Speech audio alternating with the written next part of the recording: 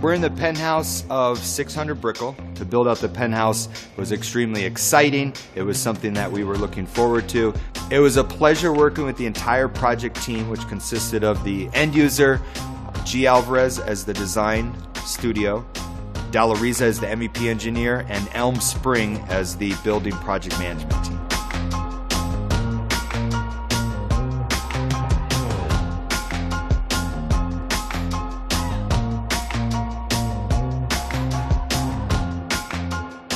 When we first took this project, we realized there was a lot of work in order to accomplish everything we had to do, from the raised floor to the mountable glass.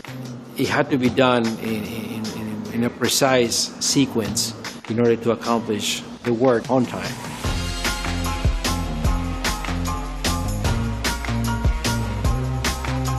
The major challenges that we had here was the height of the ceilings, especially on the east side, where it reached out to 45 feet in height.